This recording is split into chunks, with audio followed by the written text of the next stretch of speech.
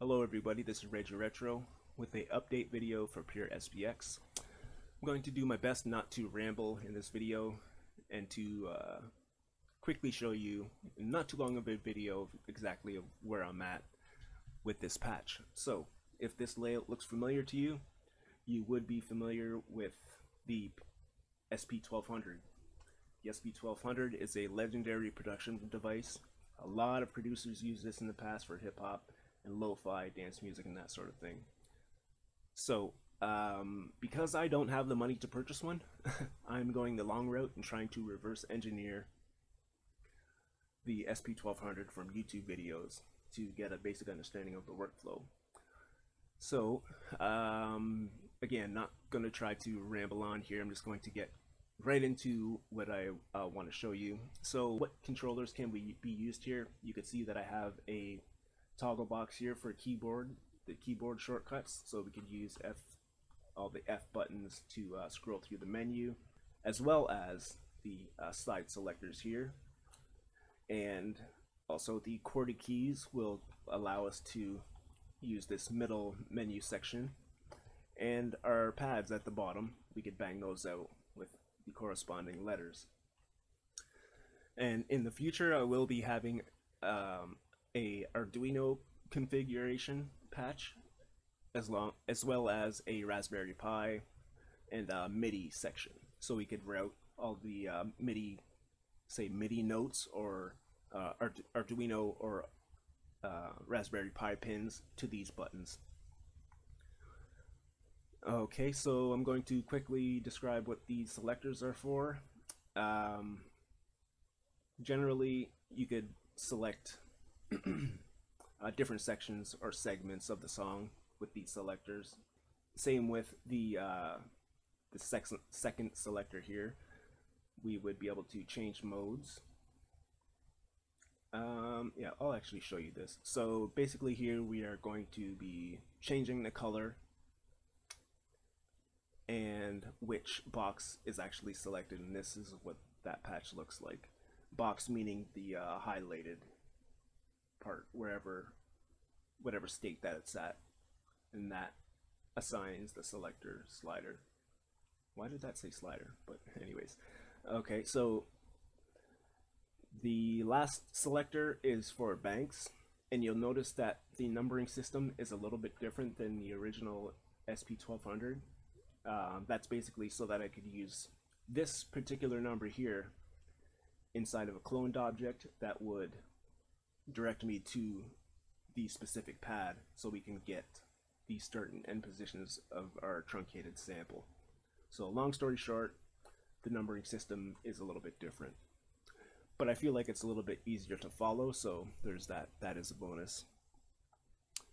Okay, where am I here? The sliders are going to be used for your truncating and the multi-pitch and multi-level sections. So basically when you're on the menu options 11 or 12, that's what the sliders will be used for, such as changing your pitch and obviously the loudness or velocity, or yeah, the loudness of the sample that you're currently selected on. And onto the display. The display was the trickiest part to get working because things have to be cleared out and redrawn, and basically for every menu part that that you browse to, this is how those are handled. So you could see that I kind of compiled some of them into the same thing because the layout is generally the same. The best example of how things are being drawn out on the display is right here. So each menu option is pretty much just like this, but this area is generally different. So I will show you another one here, say like for the sample section. See, it's generally the same, but the bottom here is adding different objects and that sort of thing. Okay, what's this? The GUI slider. What is this for? Oh, this is to make sure that whenever a slider is actually moved, we are still in the correct mode. So right now we don't have access to the sliders because we're in sample mode. So that's what that check does. Okay, that's about it for the display. And then on to the number pad input section. This was a little tricky initially because I wasn't sure how to do this section, and this was provided by somebody in one of the Puredata groups. Saved me so much time, it's unbelievable. I was going the long route by trying to do some stuff, and it was super ugly. This is a lot more cleaner. So that is our digit listener. So whenever a command is sent through, the numbers are kind of built up and appended together to send our master command, basically. And that is pretty much that. And so I'm just going to run through some of the menu options here, and then we'll get into a quick little sample demo and then call it a wrap.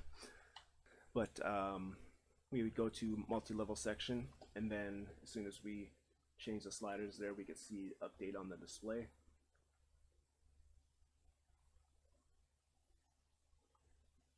And the same goes for the multi-pitch. We could do the same thing. And then we would exit that mode and then go to, like, say 14 or something like that, 17,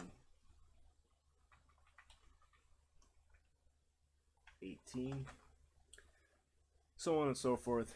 And most of these commands are not actually coded out currently. We're just able to browse through the menu system, although the sample section is complete. So we are going to make a sample. To start things off, we would go to assign sample, which is command 2. Assign voice, sorry. We would pick an out channel, hit enter. We would then go to our input gain, put this up to 20. Hit enter to confirm it. We would then set our threshold. We want the threshold to be low because we want it to come right in as soon as we start record. As soon as it picks up some sort of sound or something. If you do have a lot of background noise in your studio or wherever you're recording, you would want to bump this up a little bit. But we'll just keep it at 1 to ensure that we get something here. So that is our threshold. We would then go to command 5, set our sample length time. We'll go for like 5 seconds. This is currently unlimited, though I may cut this down to allow like saving space on a Arduino or a Raspberry Pi or any sort of embedded system, depending on how much space that you have to save a sample. And write times are going to take longer and that sort of thing. So I might bump this up, or I might leave it to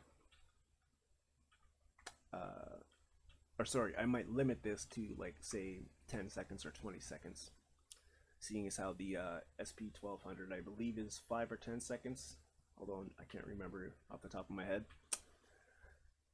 So we set our sample length, that's good to go, and now we could actually record a sample. So I click 7 to arm, and now I should be recording. Check 1 2 2. I should be recording. Okay, and now we can set our truncate points for this sample here. So we go back to setup and truncate our sample. So that's command 19, and we select the pad that we want to assign the truncated sample to, and we would then scrub through and find our end position and start position. So the first slider is coarse and the second slider is fine. For the start, the fine start, the coarse end, and the fine end. So you can see here that we're getting a much more of an increment and change when we use the first one. Oh, and we have a stack overflow here.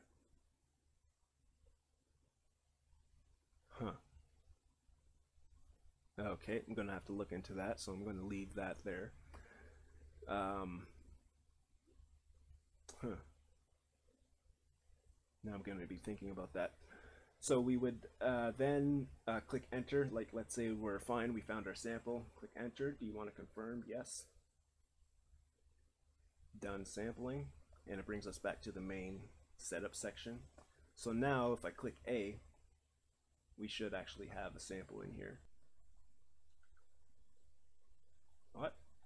Oh, apologies, I didn't have keyboard shortcut selected once again. And there's our sample that we just made, that we just truncated. Apologies. So I currently don't have it resetting fully, so we could actually hear what I've done in a previous attempt at recording this video, which are these points as well. Should be recording now. Should be